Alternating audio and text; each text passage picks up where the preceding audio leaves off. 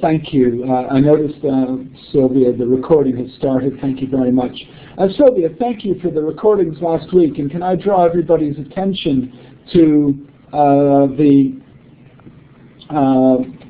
fact that there are recordings of last week split up into several subsections up on YouTube. I've posted the slides also all to the same page.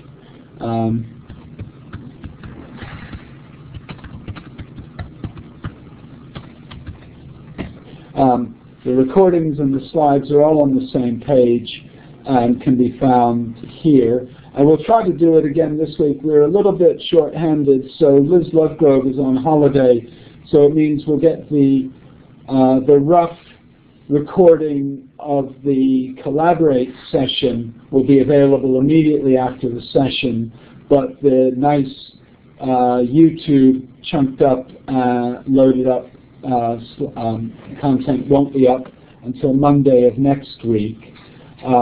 Francis's slides are already up on that page that I gave you a link to, and Francis, I hope you don't mind, I uploaded them to my SlideShare account. It's just the easiest way to do it. I credited you with them, but it was just the easiest way to get them up and back out to the rest of the world. No, that's not a problem, George. We just need a bit of cross-linking, because what I'll do after the session is do an after version with the annotations on them. So yeah. When I've uploaded that, you can link from where you put yours to the other one. Does that make sense? That does make sense. The annotations will be in the video. In other words, the annotations that are on screen here, unless you were going to edit a PowerPoint version to pick up the annotations that are on this screen. The annotations on this screen won't go into the PowerPoint any longer. The annotations on this screen go into the Collaborate video stream. Don't worry, George. I've done it before. I'll send you. I'll post a link to one that I've done before. I go through the video and take a screenshot and put it back into the PowerPoint. So not a problem. I'll post a link. Great. Thank you. That's fine. That's pragmatic. I like pragmatic solutions. Does anybody in the room have any questions relating to any of the issues that we're aware of in the running of the MOOC generally? There does seem to be a question about whether participants can see who all of the other participants are. And there was some discussion that Jenny and I were having this morning. Ben's been doing some wiki cleanup, indeed. Thank you, Ben. Slides for the live session from last week are up. They're up for this week, and then they'll be replaced with the annotated ones. The transcript for week 2 discussion. Week 2 is the only one of the First Steps curriculum weeks that doesn't have a transcript. Mary provided it to us just before she went off on maternity leave. I tried to transcribe it myself using Dragon Dictate, and that was entertaining but not particularly accurate. As Jenny observed, it does appear as though Mary has a transcript and may well have been reading on it when she made the presentation. So I'm going to chase up the transcript and see if we can get a transcript up for week 2. Otherwise, we'll get it typed up and uploaded. Because of the number of people applying for assessment and the delays that's caused us in processing the assessment group, we have extended the deadline for Activity 1, and if I could just say, oops,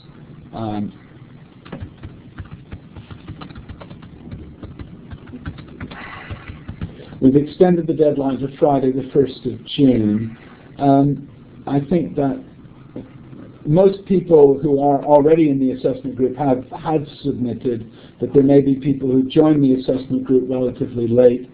That's not a problem. Obviously, we won't hold it against you. Lucy, yes, Lucy, yes. Oh, good. Yeah, glad to see you, Lucy. I understand that you hadn't realized that the course had actually started, but now you're here, and that's brilliant. How many participants do we have? 31 people. Okay. Francis, I think we're just about up to the time to start. Aggregating blogs is the last point that I was going to make. I think we have gone through all of the blogs that were on the registration document and blogs that were on Aggregate My Blog and have got them up. There were one or two that for various reasons there seemed to be faults with the feeds. Joe was able to sort out those people who have EduBlog, WordPress EduBlog feeds for Sia and Haley, and I think several other people have accounts on EduBlogs. It's a great service. It's a great service. Thank you, Ben, for the note on saving the slides. But the EduBlog, for some reason, the EduBlog WordPress feeds didn't resolve into clean XML, but we fixed that. So those are now up there. So Sia and Haley's blogs are being aggregated. So if anybody who's listening to this or listens to it subsequently believes that they aren't represented in the community blog stream, do send us a message and we'll try and fix that issue. Francis, I think just for people who have just arrived... Jenny's got her hand up, George. Thank you. Yes, Jenny, go ahead. Hi, George.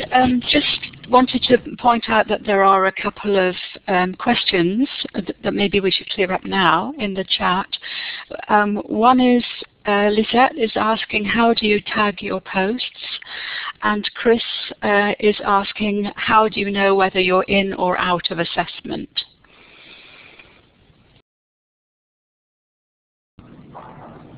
Thank you for feeding those questions back from the chat stream.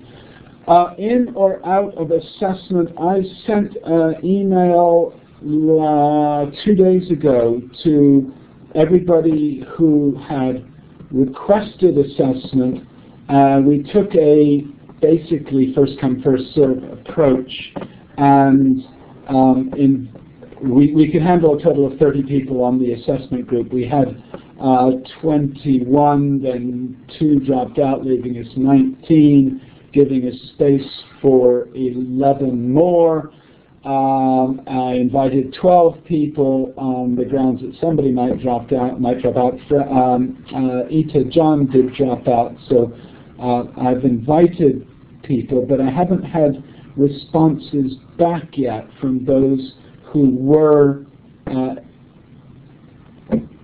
So I've had it. So I sent out 2 emails. One to the people who we wouldn't be able to offer. We felt we wouldn't be able to offer places to. One to people who we felt we would be able to offer places to. And I'm still waiting to hear back from those who we've offered places to. Fred, I'm not.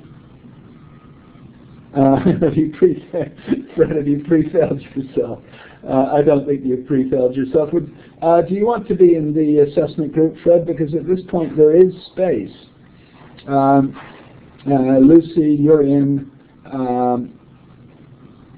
And I'm running off the top of my head, so I don't really want to make too many quick decisions. I will send out another message. I can send out another message at the end of today or first thing tomorrow morning, reminding people. But if we've not received your application form, then you're not in the assessment group, if that makes sense. And I'm trying to keep on top of the people who are sending their forms back and allocating them to tutors. And what was Lizette's question? It was about how do you tag your posts to make sure that they appear? You need to tell us what tag you use or what category you use. I don't know what blogging system you use, so it's a little bit, it depends on what, if you use WordPress, the easiest thing to do is to set up a category called FSLT12 and make sure you assign your posts that you want to be aggregated to the FSLT12 category. You could use any other category name you like, just tell us what it is, and we'll grab that category. If you use Blogger, the process is slightly different. If you use other platforms, TypePad and so on, again, it's a similar approach, but you need to let us know what category you want to use. So you choose the category, you tell us what it is, and then you use it. Quite a few people asked us to aggregate blogs, told us to use the category or tag FSLT12, but they had no posts categorized using that tag. So consequently, nothing would be consumed. So you have to remember to tell us what tag to use, and then tag your posts with that tag. And if both of those things are done, then your blog should be consumed quite readily. Make sure George knows at the end of this session. Okay. Thanks, Chris.